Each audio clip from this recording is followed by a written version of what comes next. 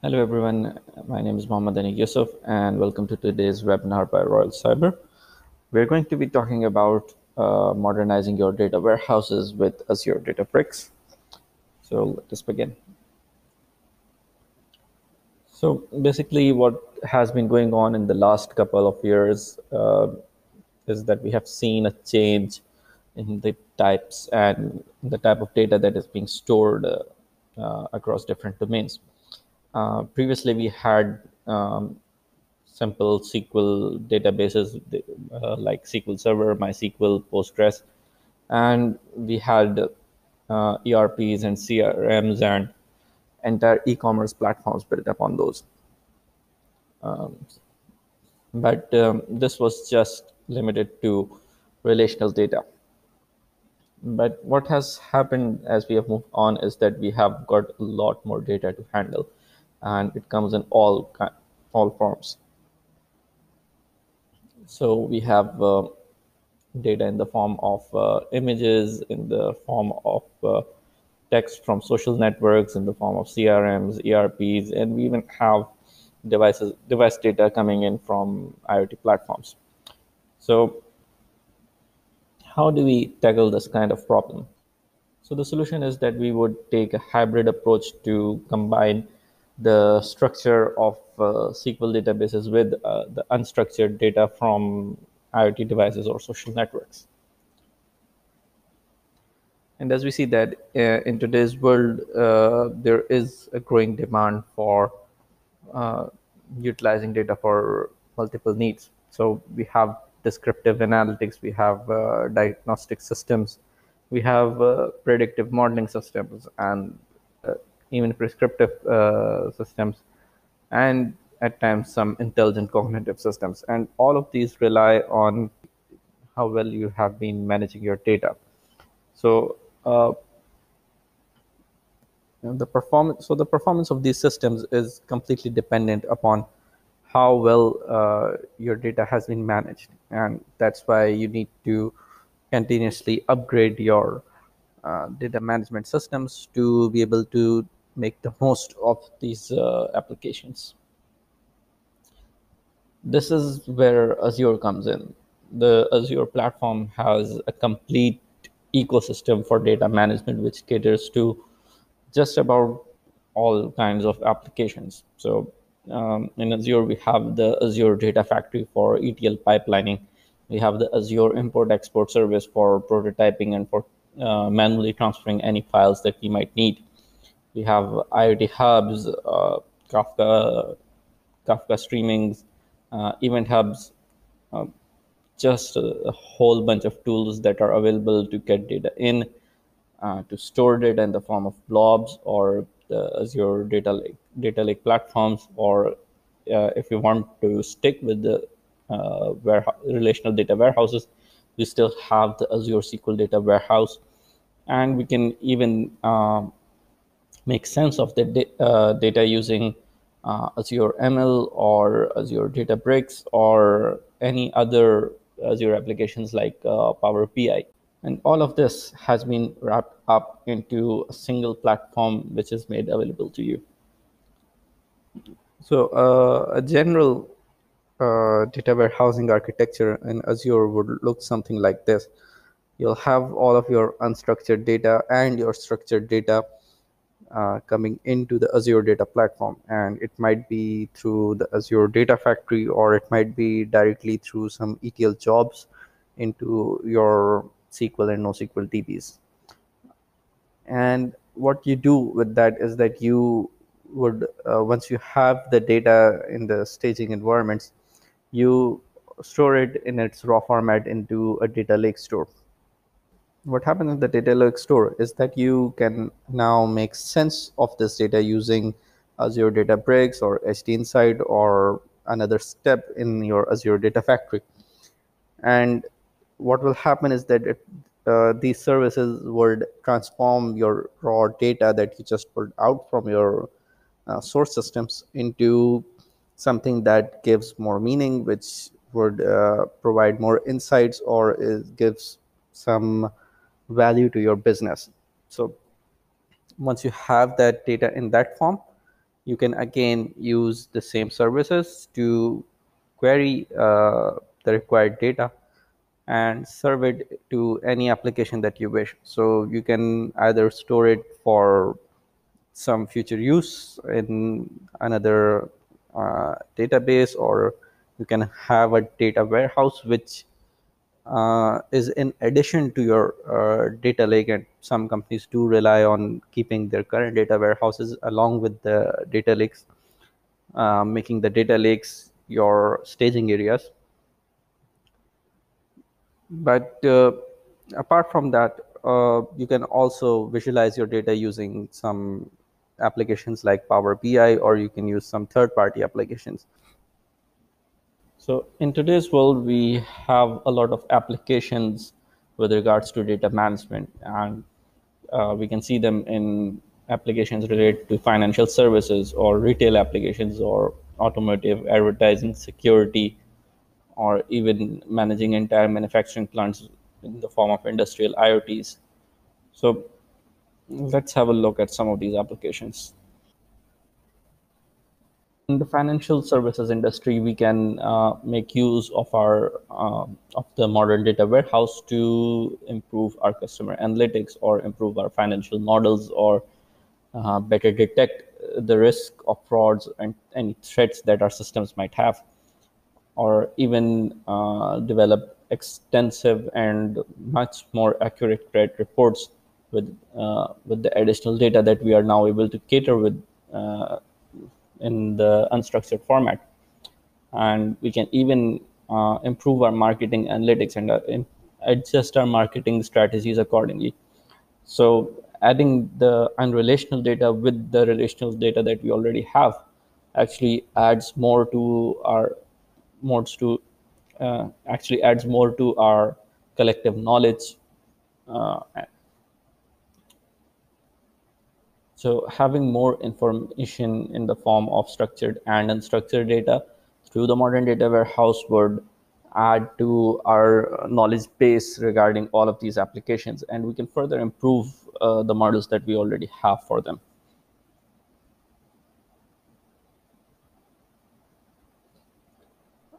Even in industries, we can see that the Azure platform is quite extensive. Uh, we can we can make use of the data platform to better detect which oil fields we should keep running or which should be closed. We can make use of industrial IoT devices to run entire plants without much human intervention. We can optimize our supply chains to predict the supply and demand that we might have in the future. We can improve our overall security measures regarding our manufacturing plants, or identifying hazardous situations and preventing those hazards from ever happening. Or we can either improve our marketing analytics and improve our overall revenue with the help of the Azure data platform. Let us move on to the demo now. Okay, so let us begin with our demo. For the purpose of this demo, we'll be using the Delta Lake platform, which is part of the Azure Databricks offering. What's great about Delta Lakes is that it provides you with an additional layer over your current data lakes, which helps you better manage the data within your lakes. Another great thing about Delta Lakes is that it is asset compliant. Despite the fact that Delta Lakes are completely denormalized, and they have a flat file system with no relations whatsoever. Yet the Delta Lake layer does ensure that the asset properties are adhered to. So let us begin.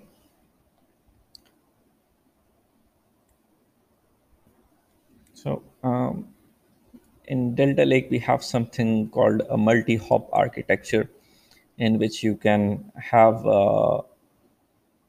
data coming in the form of patches or live streams, And initially you have ingestion tables. These are of course delta tables stored as delta files, and this is the bronze part of your data, which is completely in its raw format. Then you have refined tables, which is the silver part of your delta lake. These tables are somewhat uh, processed, and they can offer better insights. And the final, or the cold storage, is your aggregated data store. This is the completely processed data, or you can say these are the data marts that are ready to be served to your application. And all of this can reside on any of these three things. It can be a Hadoop HDFS file system. An Azure it can be an Azure Data Lake storage, or it can be an Amazon S3 bucket.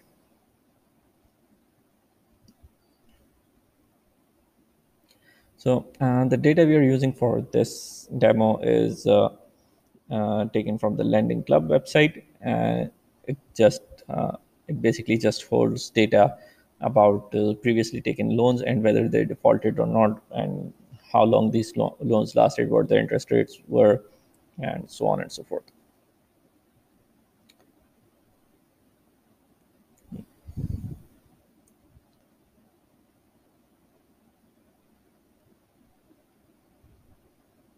Okay, so let us start by importing some of the data from our file system. And the file system over here is definitely the Azure Data Lake storage of generation 2. Once we have loaded our data, we can read it into Spark. And once we have read our data, we'll just create some arbitrary tables, or we can say the silver tables for a Delta Lake. And you might see that we have the loan amount, the funded amount, the term of these loans, their interest rates, their grades, and their current status, address, and what's the employment title of the person who took the loan. The great thing about the Databricks notebook is that you can be using a Python notebook. Means that basically it's geared towards the Python language, but you can execute SQL and even Scala code in this. So, for example, right now, if I wanted to execute SQL, I'll just write this magic function line with ampersand SQL. And if I wanted to run some Scala code, I would change this to ampersand Scala. So this basically just identifies that what language is the current cell using if we want to explicitly identify the language. By default, it would go to Python, of course. So if we use SQL to basically explore our data, we can see that we have around 34,000 loans from Arizona, around 18,000 from Sacramento, and so on. So, and as you might have noticed that we read the data in Parquet format. So that was from our existing data lake, which was not previously managed by the Delta Lake. But what we can do is that we can convert these tables into Delta files, which would form the Delta tables. So I would just say that drop my tables if they if already exist, and create new tables as Delta files. So I would have to specify that these are Delta formats and I want to save them as tables. So what this will do is that this will just replace my Parquet tables with Delta tables, essentially letting them be managed by the Delta Lake.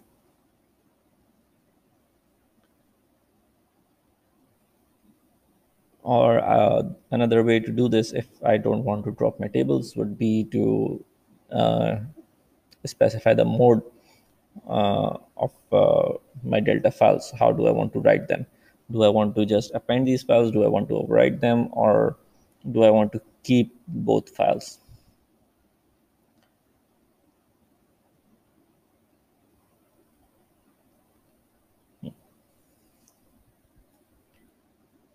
Okay, so if I just check my current file system for any potential files that have recently been created, I can see that there is a delta log that has been created, and there has been partitions for each of my delta files that were created as I'd saved them earlier.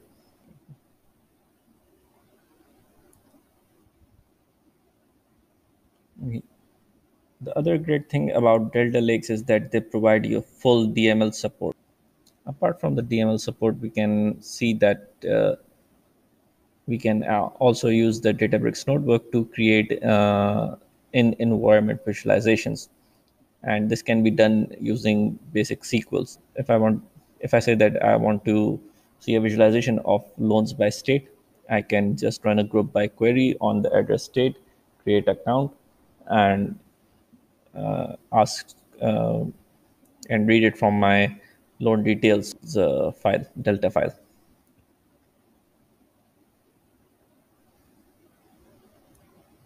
And as you might have seen, that to convert this into a visualization, I would have to specify what kind of visualization I want. So I can represent it as a bar chart, I can represent it as a scatter plot or a histogram or map. So for this particular visualization, we have used a map. Yeah. Okay, let's say that for some reason I think the uh, data in Ohio was originally supposed to be assigned to Indiana. So what we'll need to do is that we'll need to delete the values assigned to Ohio. And when we run the delete command, it will execute it on my delta tables while ensuring asset properties. What do we mean by asset properties at this stage is that either it will execute the complete transaction on all of the rows, or it won't execute at all. This is something that does not happen in unstructured data, because if you interrupt a query on unstructured data midway, it would have already taken place. Like the transaction would have already committed midway. So if we validate this, if all of the values were for Ohio were deleted, we can see that from the previous map, Ohio does not have any data anymore.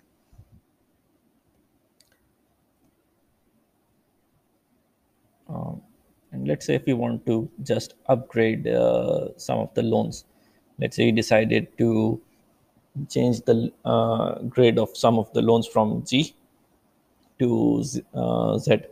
So, so again, we'll just run a query, a select query where we would count the grade, and we would just visualize it first. Once we have visualized our data, we can go ahead and apply the update.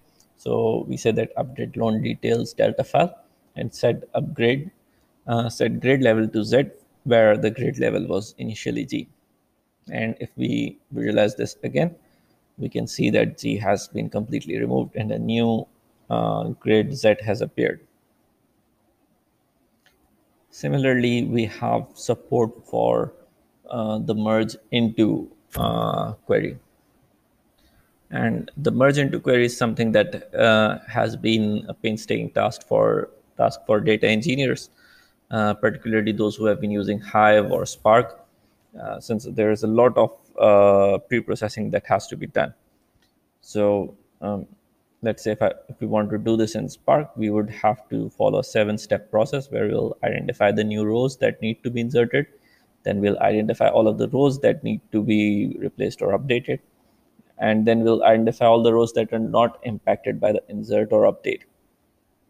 And then we'll create a new temporary view based on all of the 3 insert statements we ran above.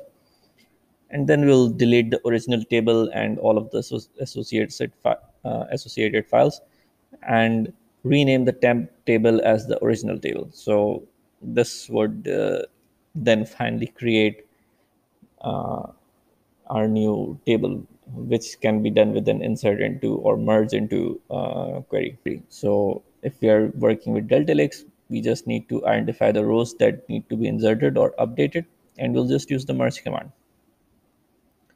So let's say that as part of our change data capture process, we need to add new values to the loans. So what we'll do is that we'll create just key value pairs for the address, state, and the count, and we'll just merge it with our Spark data frame. So we say create or replace temporary view and display the merge table. And this is the new data. The same thing can be done with the help of the merge query. So if we want to merge the new data, we will just say merge into loan by state delta as D, and we'll say that using merge table as M, and we'll just identify on which basis we want to create the merge. And if we see the output, we can see that this is similar to what we did with Spark. One great feature about Delta Lake is that you can actually travel back in time and see what the state of your data was a few weeks ago or a few months ago. And this can be done in two ways. You can either use a timestamp or you can use a version number for your Delta files. So if, let's say, if I want to review my Delta Lake table history, I can just use the describe query to say that I want to see the history of my loan by state Delta file. And I can see that two versions of this files exist. Okay. And if I want to check time travel by the version number, I can just write that select all the columns from my delta table with the version of 0. We can identify version 1 or version 2 if that exists, and it will just fetch all of the data, and I can just visualize it within this environment, that what my data looked like uh, 5-6 months ago and what it looks like now. So if I change this into a visualization, it can actually give live insights into my into the workings of my current enterprise. Another way of doing this is that if I want to see the data as it was prior to a certain date and time, so I'll just say that select all of the columns from my Delta table with the timestamp as of 28 January 2020, and my timestamp is 726. So it gets me all of these files which existed. Uh, so it gets me all of these rows which existed prior to the state. So that was our demo, and we'll now pause for some questions.